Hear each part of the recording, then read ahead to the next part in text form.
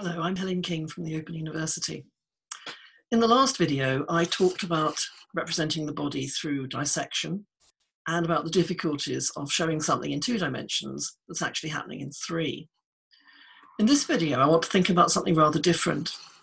It's the idea that we can understand our bodies by thinking of little things happening inside, little things living inside us, invading us or coming in to help us. So let's go back to something I talked about in that very first video in the series. I showed an image from the 1940s, a wonderful poster from the Ministry of Health, with a man trying to trap some very lively germs in his handkerchief. As early as the 1900s, though, it had been argued that not all germs were necessarily a bad thing. In this Punch cartoon from 1905, we see some friendly germs. The doctor visits his patient, accompanied by a host of benevolent microbes. He'll offer them as cheerful and congenial companions to the sufferer. We can see here gout, with its feet and legs bandaged, hay fever, blowing his nose, tennis elbow, wearing a sling on one arm. Phlebitis, flu, and mumps fly in over the whole assembly. The cartoonist here was Arthur Rackham, probably better known to you as the Arthur Rackham who illustrated Hans Christian Andersen's fairy tales and Peter Pan in Kensington Gardens, but just 1 year after this cartoon. More little creatures, this time fairies. The caption for the Punch cartoon included a reference to the Dr. Frederick Treves, Sir Frederick Treves. He's the man who successfully operated on King Edward VII in 1902 for perityphlitis, inflammation of the area around the cecum and the appendix. In 1905, the year of the cartoon, Treves published an article in the British Medical Journal entitled A Conception of Disease, and I'll just read you a few moments from it. He described as the prevailing idea of disease a something that is woeful and malignant, evil in origin, evil in intent, evil in effect. Disease, he said, strikes us down, it consumes us, it seizes us. The language of war was common. Leukocytes, white blood cells, he said, have a passion for fighting. They meet the invaders in the open. The area around the wound, he said, is a battlefield. The lymphatic glands make a stand at the second circle of entrenchments. But he argued something like inflammation after an injury is good, not bad. It makes us rest the affected part, while what he called the invading force is met with the defences of the body. In this poster from around 1910, a few years after Treves's article, advertising the disinfectant Anios, a range of nasty-looking diseases are kept away by using it. They're kept away and kept out of the country. The invasion can't happen. The battlefield imagery of disease has remained very popular. For example, the war on cancer, a metaphor first used by President Nixon in the early 1970s when he signed the National Cancer Act. This was at the same time as the Vietnam War was being fought, so war on all fronts.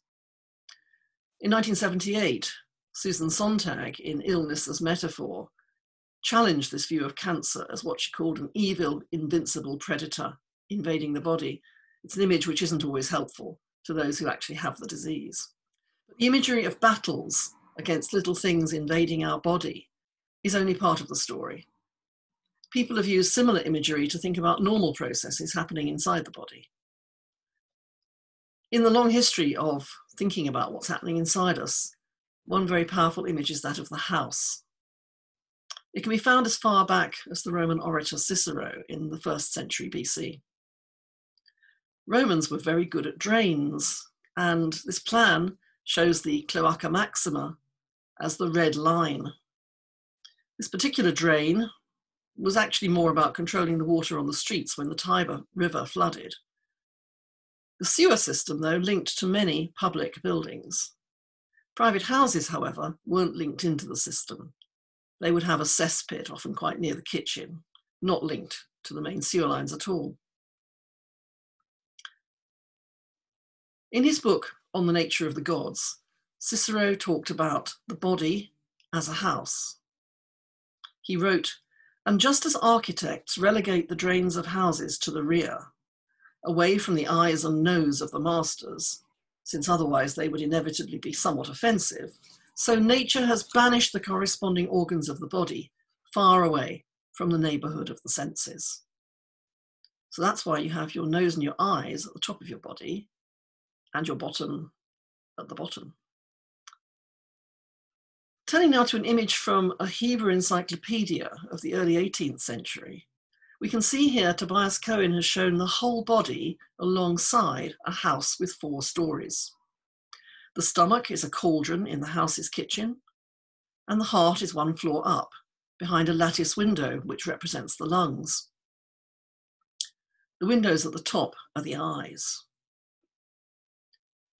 This wasn't just an 18th century way of thinking about the body. In the early 19th century, after publishing a series of articles in periodicals aimed at young people, the reformer and vegetarian campaigner William Alcott published a popular guide to anatomy called The House I Live In, or The Human Body. It was aimed at families and schools and went into many editions. The introduction described the body as a curious building, one of the most curious in the world. Not that it's the largest, or the oldest, or the most beautiful, or the most costly, but because of what he called the skill and wisdom of the great master workman who planned it. The body, which is the house, has 2 stories and a dome, with 15 or 20 rooms. The pillars are the leg bones, the girders are the ribs. The dome is the skull, and the eyes are the only windows of the house. Domestic architecture is one way of thinking about the body and its inner workings, but another very powerful image is that of the factory. After the Industrial Revolution, from the 1840s onwards, this had an impact on medicine. A new enthusiasm for keeping the bowels regular went along with improvements in public health, and the body was seen as a factory, needing to have a really good waste disposal system to keep sinister gases from being produced, because those would have a bad effect on the body. So constipation was a very, very dangerous illness in this model. In the 1920s, Fritz Kahn produced some very powerful visual metaphors of the body. His 1927 Man as an Industrial Palace was animated in 2010 by the designer Henning Lederer. We see the various areas of the brain here. The eye is a camera.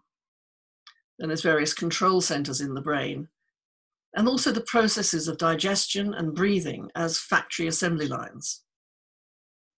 Inside the body, there are lots of little men working hard to keep up the production process, as well as refineries and combustion engines.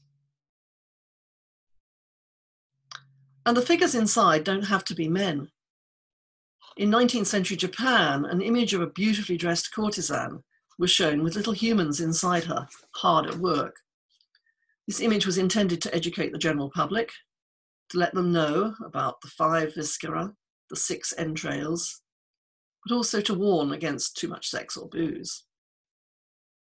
There are women shown in the spleen and in the liver, doing some cooking.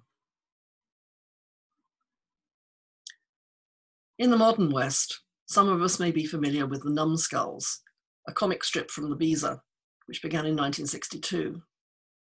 It features a series of characters living inside a man's head. The hero, our man, is woken up after Luggy from the ear departments hears the alarm clock and sends a message to Brainy, who wakes up the other Numbskulls and then communicates with our man through the suggestion box, where he suggests switching the alarm off. Our man, in later versions of this cartoon strip known as Ed Case or Head Case, thinks he's in control. The joke is that he's not. He's controlled by the little people inside him. And finally, those little creatures in your body could be doing more than controlling how your body works. They could be keeping it healthy. There's a series of images called Toothville, created by the dentist and photographer Ian Davis, which represents aspects of dental care by showing various little people defending or cleaning the teeth, as in this image of a sugar attack. Davis's theme is that small things can make a big difference. It's amazing what you find if you travel inside the body.